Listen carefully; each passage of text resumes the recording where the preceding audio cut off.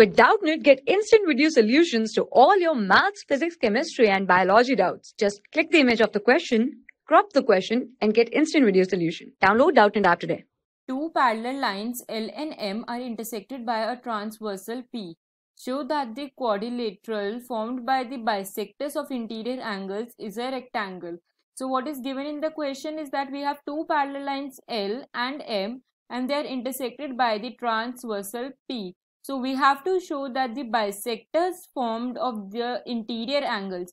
So we have interior angle PAC, angle QCA, SAC and RCA. So we have to prove that the bisector of these interior angles form a rectangle. So what a bisector does, it divides the angle into two equal parts. We know rectangle is a parallelogram with angles at 90 degrees. So first we will prove that it is a parallelogram and then we will prove that it is a rectangle. So for line L parallel to M and P is transversal, so angle PAC will be equal to angle ACR.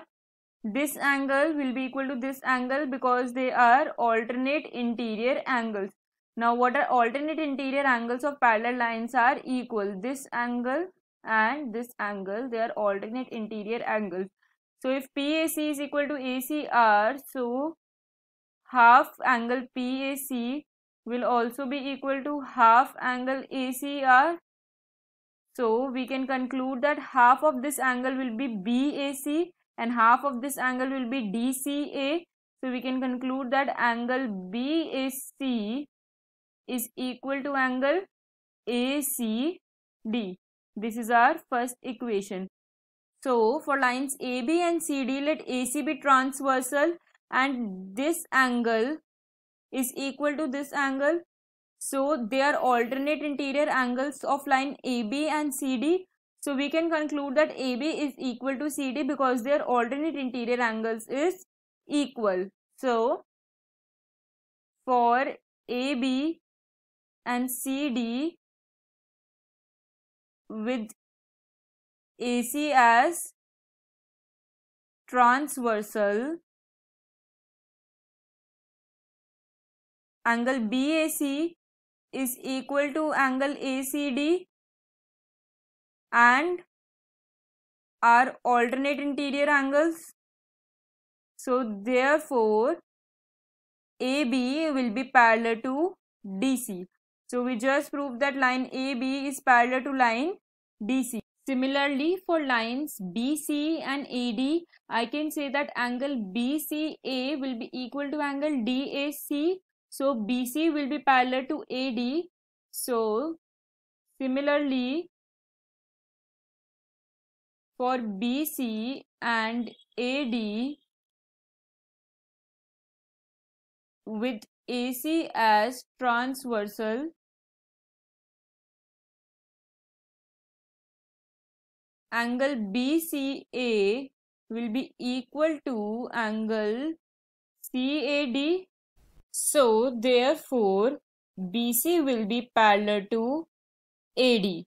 So we have proved that BC is parallel to AD. So the opposite side of the quadrilateral is parallel. So we can conclude that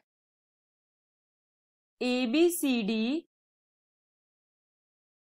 is a parallelogram because opposite sides are parallel. Now to prove that it is a rectangle, we have to prove that any one of its angle is 90 degree. So as we can see, angle PAC and angle CAS form linear pair.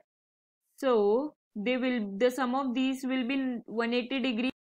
So angle PAC plus angle CAS is equal to 180 degree because they form a linear pair. So dividing the whole equation by 2, so half angle PAC plus angle CAS is equal to half into 180 degree. So this will be half angle PAC plus half angle CAS is equal to 90 degree. Now half angle PAC is angle BAC and half angle CAS is angle CAD. This is equal to 90 degree. Now BAC plus CAD is equal to angle BAD and this is 90 degree. So we can conclude that ABCD is a parallelogram with one angle is equal to 90 degree. Hence, ABCD is a rectangle. For class 6 to 12, IIT JEE and NEET level. Trusted by more than 5 crore students. Download Doubtnut app today.